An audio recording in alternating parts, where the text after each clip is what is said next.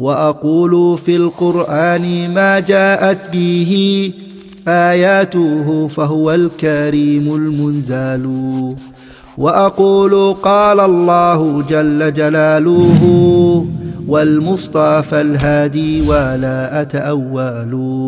الحمد لله رب العالمين، له الحمد الحسن والثناء الجميل، وأشهد أن لا إله إلا الله وحده لا شريك له، وأشهد أن سيدنا ونبينا محمد صلى الله عليه وعلى آله وأصحابه والتابعين لهم بإحسان إلى يوم الدين. أما بعد. We're in the madahir, the forms in which low aspiration manifests.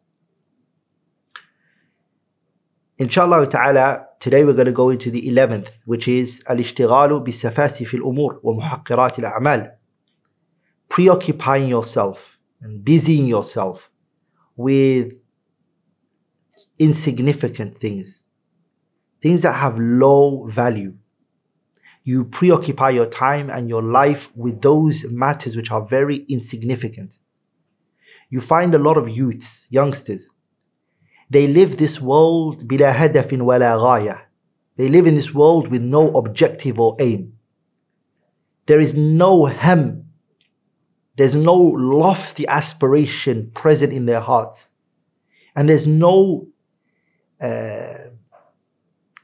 determination and dedication for a brighter future that they are looking for or they're trying to achieve. You don't see that. All that you find that they're busy with is their clothing that they wear. They are preoccupied with the car that they drive, the rims on the car, the shades and the tint on the car. They are preoccupied with the spoiler at the ending of وَمَا إِلَى ذَلِكَ أشياء which are تافهة. And they are also preoccupied with متابعة أخبار الفن والرياضة. They are preoccupied in following news about football. This player was bought for this much. This is how much he was paid. This is how much goals he scored in this season. He's the top man of the match. وَمَا إِلَى ذَلِكَ. Things like that. Or they are preoccupied الجلوس في الطرقات, sitting on the road and in restaurants and sitting there and laughing and joking, and whoever goes by, whether it's a man or a woman, just look at them. That's all their life means.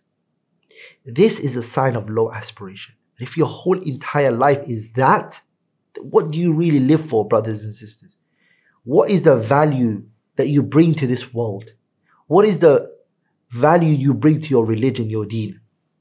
Are you just going to come and time is just going to perish you and you go? And your presence in this world and your absence are both the same? Is that what you want to be?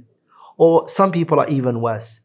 Their presence in this world is worse than when they go. How many people will be happy that they go? They've caused harm on this earth.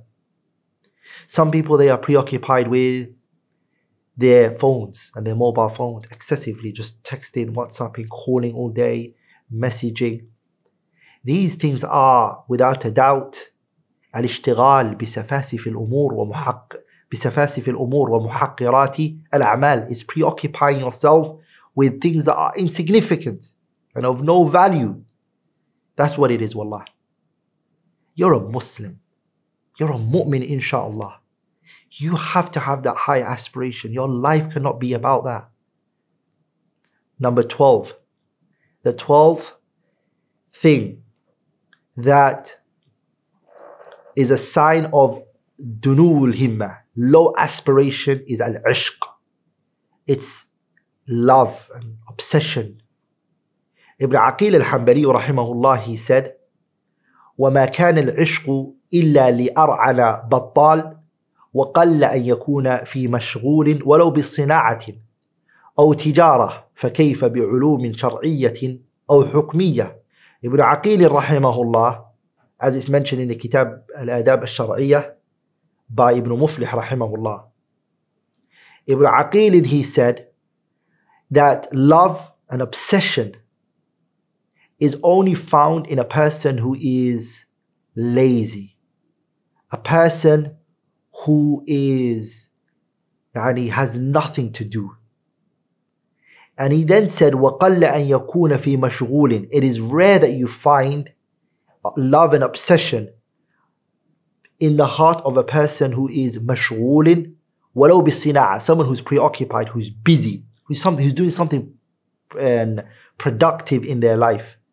ولو بالصناعة, even if it's not a religious issue, even if it's a profession, he's got a job, he's got a he has a 9-to-5 job. He's working in a field of, he's specializing in something, or he's working in a particular industry. Yani that individual, or tijara, or he's a businessman or woman. That person, majority of the times, you don't find them busy with ishq, love and obsession. Then he says, فَكَيْفَ بِعُلُومٍ شَرْعِيَّةٍ أَوْ حُكْمِيَّةٍ. Then what do you think with a person who's preoccupied in the religion? If a person who's preoccupied in worldly matters doesn't really get caught up in these obsession of love and lust, majority of the times, because they're busy with what they're doing, then what do you think about if a person was preoccupied with the religion and he was busy achieving the akhirah? Majority of the times that doesn't happen. ولذلك العشق is مظهر من مظاهر الدنو والهمة. It happens when your aspiration goes down. Now, what I'm saying, I keep saying, is the word love with obsession. يعني obsessive love. I'm going to mention a line of poetry of الذين ابتلوا بالعشق. One individual who was tested with excessive love. ممن قصر همته, and his aspiration became very low. Especially this poetry is when he was called to do jihad. The Muslims were going to wage war and fight and defend their land and their country, and he was called out for the jihad. And then he said about that, he said, يقولون جاهد يا جميل بغزوة وأي جهاد غيرهن أريد. He said, they are saying to me, Jahid ya Jamilu, Jamil, come up and fight and participate in the battle. And then he said, which jihad do I want to participate in? لكل حديث بينهن بشاشة وكل قتيل عندهن شهيد. Between every dialogue with the woman, there's a smile and there's a laugh in it. And then he says, وكل قتيل عندهن شهيد. And everyone that is killed عندهن, besides them, is a martyr. He's considering that the best jihad for him is to sit with a woman and to talk to her. He's saying that is the jihad that I want to be in. Now, no, he doesn't have high aspiration. فالعشق من مظاهر دنو الهمة. Ishq, brothers, is different from the word mahabba. Mahabba is love. Like an ishq is obsessive love. It's obsession. فالعشق من مظاهر دنو الهمة. It's a sign of low aspiration. وهو شغل الفارغ. And it happens from someone who is فارغ, meaning empty. فهو يمثل صورة المعشوق للعاشق في خلوته. The person, he becomes preoccupied with thinking about this person, so much so that the person comes to him in his, like when he's alone. فيكون تمثيله لها إلقاء في باطنه. The person that this individual is obsessed with, they start to see them even when they're not seeing them, they're alone. The person starts to come into their mind and their hearts, and so that's all they think about.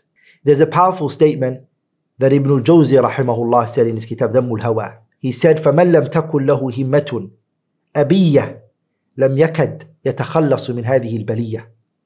Whoever doesn't have high aspiration, lofty aspiration, he's not going to be able to get rid of this sickness. فإن ذا الهمة يأنف أن يملك رقة شيء. Because this type of aspiration, it will enslave you. وما زال الهوى يذل أهل العز. And desires, wallahi, it will humiliate an honorable person. It will humiliate you.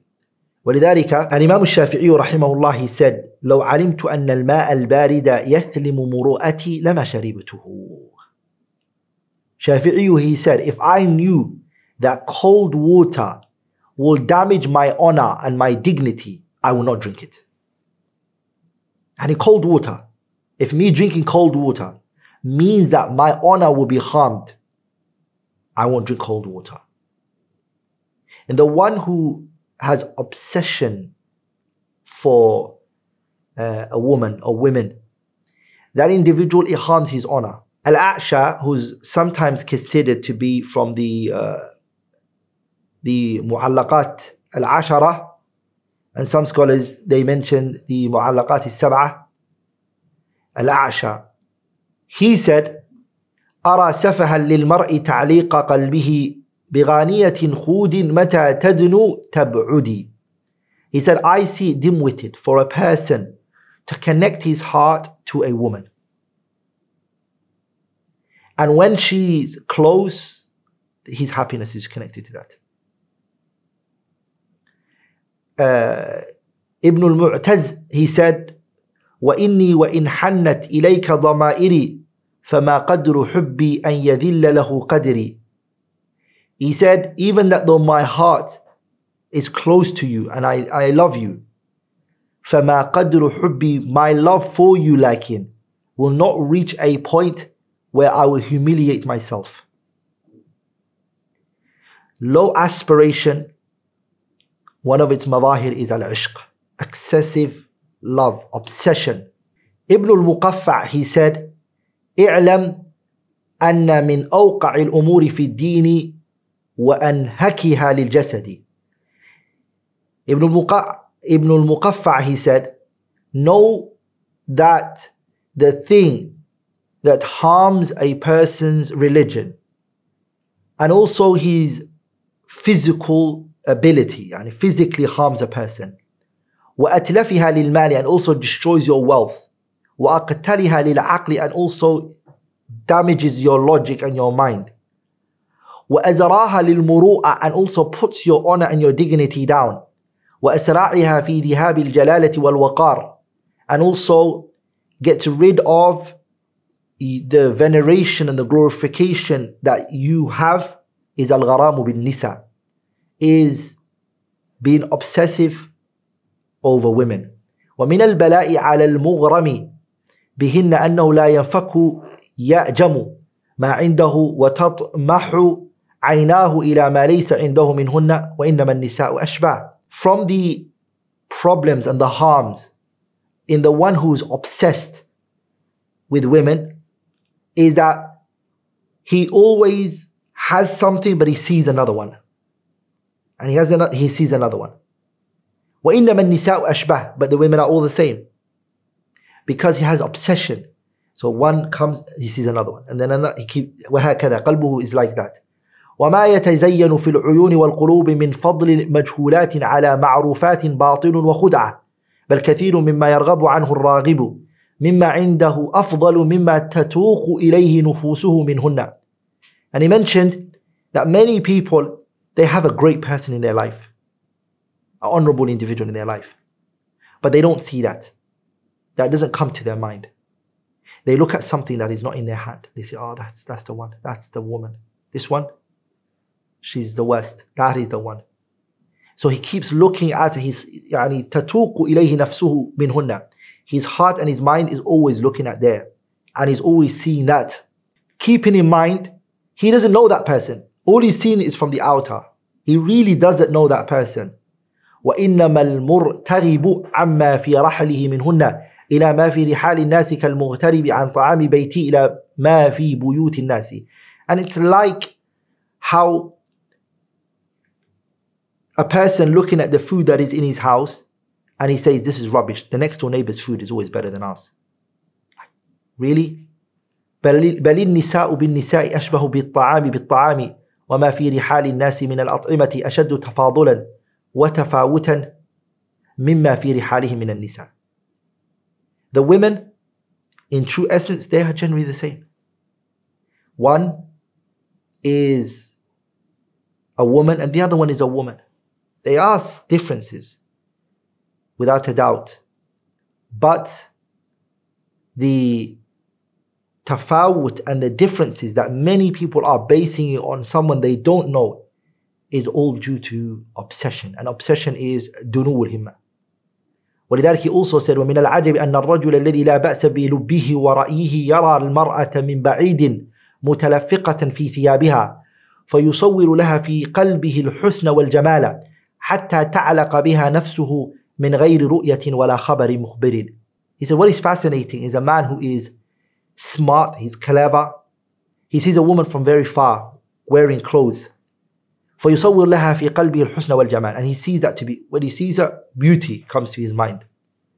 And his heart connects to this woman without actually really knowing how she looks, without no information reaching him from her. ثم لعله يهجم منها على أقبح القبح وأدم الدمامة فلا يعظه ذلك. He might even see her, to be honest, in the most unappealing form, and in the, she doesn't look good, and she doesn't, but he still sees that one better than the one he has. One of the things that reminds me is, a man has a wife. He's got a wife. And then he goes to a prostitute. The prostitute is a woman that many men are fulfilling their filth with her, their desires. Naam. He doesn't see that. He goes to that filthy, dirty woman, and he will leave his honorable, protected wife of his, that most of the time is more better looking, better, more hygienic, of course. With all of that, his nafs is there. He finds that appealing over this. That's what the Imam is talking about here. ثم لعله يهجم منها على أقبح القبح وأدم دمامة فلا يعوذ ذلك ولا يقطعه عن أمثالها ولا يزال مشغوفا بما لم يذق حتى ولو لم يبقى في الأرض غير امرأة واحدة لظن أن لها شأنا غير شأن ما ذاق وهذا هو الحمق والشقاء والسفه. That's the real essence of dim-wittedness, he says. Someone you don't know, you haven't really seen them, you have no understanding of them, you maybe glimpsed once or twice, but nothing more than that. Your heart has now connected to that person. You saw an Instagram image of them, for example, or you saw a Twitter picture of her online, and automatically she's better than someone you know they're in and they're out, a partner that you are. This is the ishq that we're talking about. It's the ishq that we're talking about, which based on dunu wal himma. I'm going to stop there, inshallah ta'ala. Anything which I have said that was wrong or incorrect is from me and shaitan, and Allah and His Messenger are both free from it. Subhanak Allahumma bihamdihi ashhadu an la ilaha illallah astaghfiruka wa atubu ilayh. Assalamu alaikum wa rahmatullahi wa barakatuhu. How can you do a 2-second action right now that will give you a share of the reward of everything we're doing on this YouTube channel? Simple. Like this video and click subscribe. Why? It will allow YouTube to recommend our videos to other users. And imagine the huge amount of reward that could be waiting for you on the Day of Judgment if you did that with a sincere intention of spreading the Deen of Allah. You'll be rewarded for every single person who benefits from one of our videos as a result of your like or subscribe. That's an easy 2-second action that you definitely don't want to miss out on. Do it now, click like and subscribe, and don't forget to make that intention.